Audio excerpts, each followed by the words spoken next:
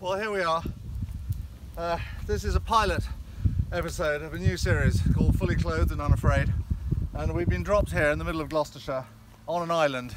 The lake is infested with alligators, and they've given us no food, although there is a swan or two we could roast, and all they gave us was some chopped wood and some firelighters, and we've got to survive here for an entire weekend. It's going to be tough, but we're feeling strong. We've got a good fire going, and we're going to see if we can catch ourselves a duck for breakfast.